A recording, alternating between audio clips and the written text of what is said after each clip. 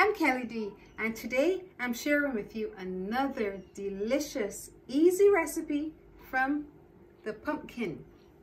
Now, my mom always used to say, cut pumpkin, can't keep. And I always wondered what that meant. I learned many years later that as long as you cut a pumpkin, you have to use it all, because the cut pumpkin can't keep. So today I'm going to show you a lovely recipe that you can use if you have a pumpkin that's already cut. We're going to be making pumpkin and ginger soup. For this week, we have some amazing recipes. Over here, you're going to see this dish from Kuisine. It looks great. On this side, you'll see one from Margaret.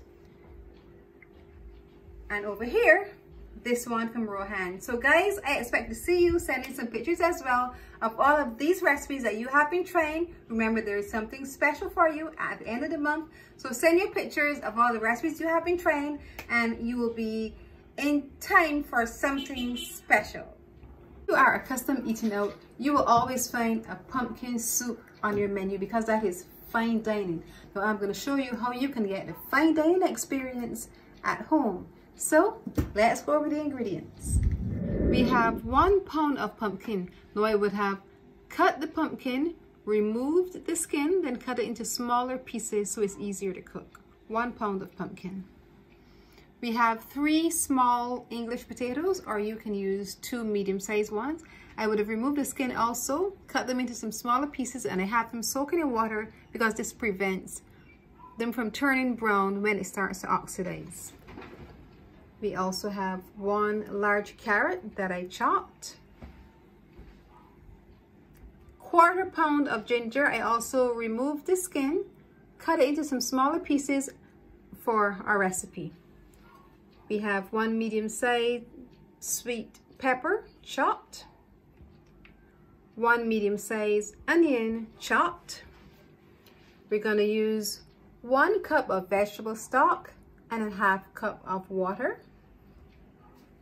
We have 1 teaspoon of all-purpose seasoning, 1/2 teaspoon of curry, 1/2 teaspoon of paprika, 1/2 teaspoon of thyme, this is dried thyme, or salt and pepper, 1/2 teaspoon each, and some oil for sauteing. First step when it comes to making our pumpkin and ginger soup is to saute our onion and sweet pepper.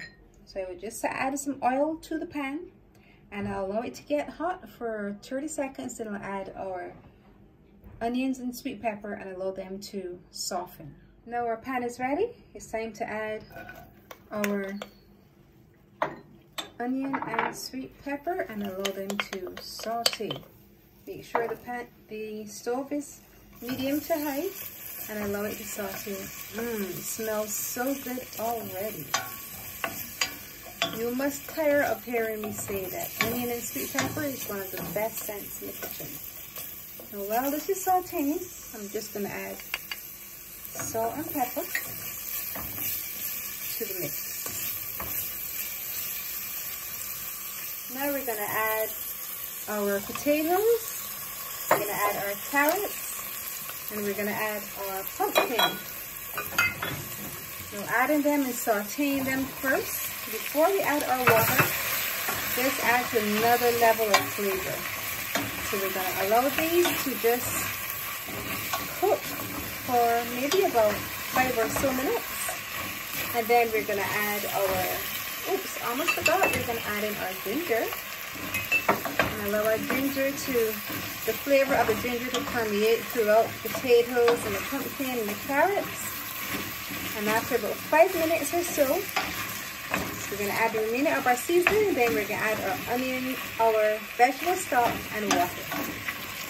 Now we're going to add our seasoning, all-purpose seasoning, our thyme, curry, and paprika. This smells amazing.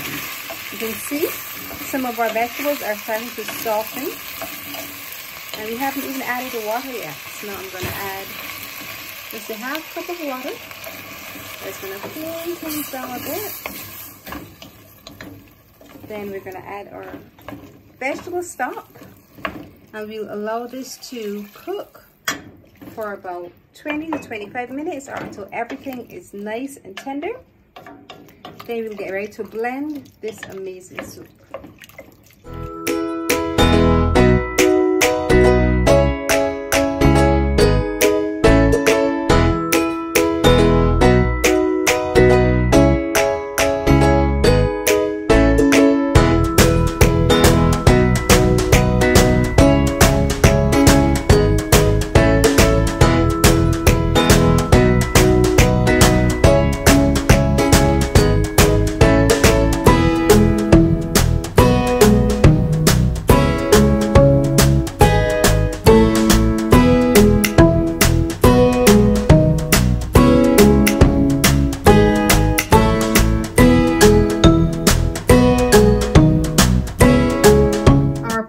And ginger soup is now done. Just look at this gorgeous color.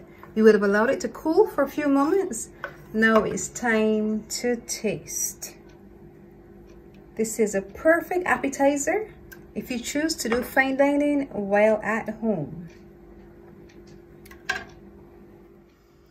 You get a lovely aroma from the soup.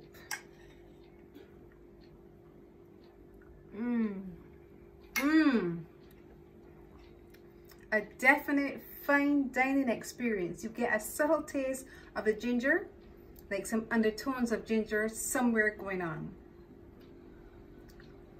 Pumpkin and ginger soup.